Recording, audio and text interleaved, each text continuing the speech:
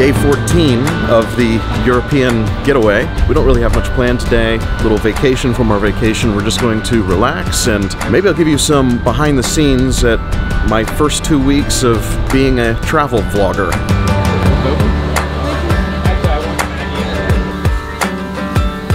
So for example, every time you walk into a restaurant, you think to yourself, oh, I need to get an establishing shot. I need to get a picture of the sign. I need something to remind me of where I was. And then you have to film some food, and then you have to film yourself eating some food, and then you maybe film someone else ordering. Oh, and when you walk out, I try to always kind of reset everything so that the white balance is normal, or you'll get a shot like this where you're completely blue, and you always want to be ready to shoot. Let's set to video mode. Sometimes you forget and you record an entire dinner in slow motion, but that can work.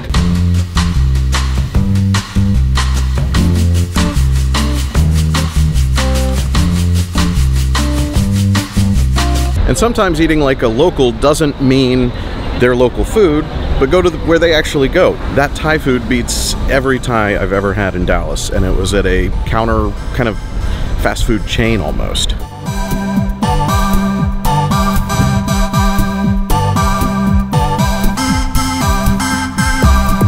This would be a good time to take a step back and reflect on what we've seen so far and really what it's like to be a first-time travel vlogger, traveling around, carrying equipment, and trying to put out daily content. I don't know, am I a travel vlogger or am I just a vlogger who's traveling? I don't know. I'm new to this.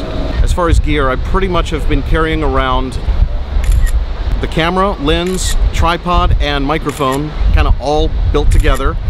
I've been carrying it around everywhere. It's a little awkward, a little heavy, more than I'm used to. I used to just take iPhone photos and videos, but I think the quality here, I think it's worth it.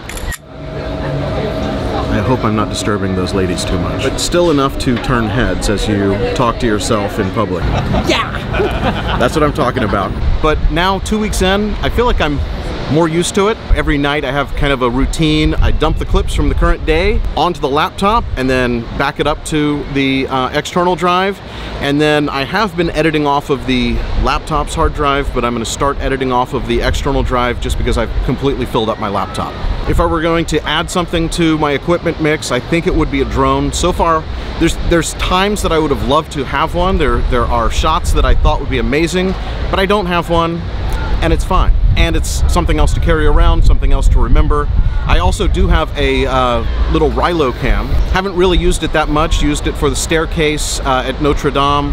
I actually attached it using a suction cup to the balcony in Pamplona, and it fell overboard, surprisingly undamaged, and the people at the bottom saved it for me. Gave me time to go down, retrieve it, come back up, and suction it on a more stable surface, which gave us this shot. When you're doing this, when you're travel vlogging, you're really always thinking. So it's like you wake up in the morning and you're thinking about the story, what is going to unfold today. You're trying to capture every moment. You're kind of always shooting. You know, for me, I enjoy it. This is what I like to do. It's like a hobby, and as I go around and see new things, finding a new angle, finding something to take a picture of, that's what I would do anyway. Instead of my iPhone, I'm now carrying this big rig. Are you doing a behind-the-scenes video? Yes, of little Davy in the passenger seat. But as you're traveling around, you're kind of always thinking. You're thinking, what story is going to unfold today? What am I going to do that's going to be interesting, and how can I package that together and turn it into an episode? And that's really my goal here. It's an experiment. I'm seeing what happens if I shoot something every day and create new content. The biggest pointer, I'd say, is remember to have fun. You're on vacation. Experience it, enjoy it. Hopefully it comes across that I'm having a good time. This isn't a real job. This is a hobby, and if you're not having fun, it's not worth it. It's the people you meet that make this interesting. There was a waiter at one of the restaurants we went to. He saw my camera. He came up to me and told me how he was a photographer, and we actually exchanged information. Pro tip, get some business cards, hand them out to the people you meet. You'll get new followers on YouTube, and I tried to do that. I ordered some, they didn't make it in time, but I've been exchanging information with people. The waiter that we met in Paris, we exchanged information, we're friends on Facebook. He's now a subscriber on YouTube. Business cards would have made that way easier. Another helpful tip is slow down. We went to Paris and we didn't set out to see everything. We picked a few of the highlights, but there's a lot to see and do that we decided not to do so that we could have more time just hanging out on a patio or sleeping in. Don't be the typical American who tries to go to Paris for 3 days and see it all. Go and experience a little and come back. It's great. We're checking out of the hotel here at Finca de los Erendinos. Before coming here, I knew how to say "Una más cerveza, por favor," and that's about it.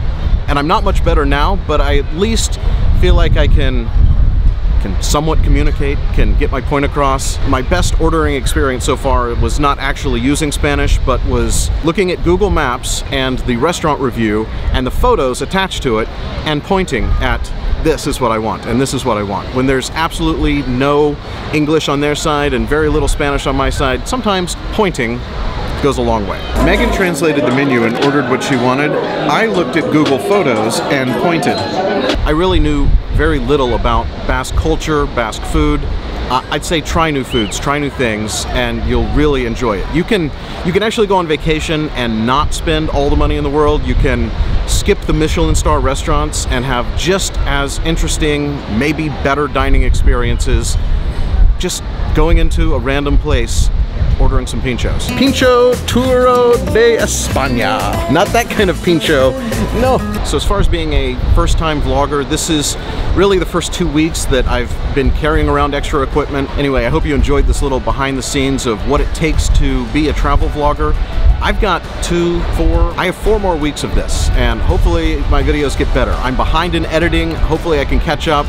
I'm trying to put out new content every single day here on YouTube. Thanks so much for watching. Seeing the new subscriber count is great. It's not why I do it, but it is really cool to see that people are actually watching and engaging with these videos.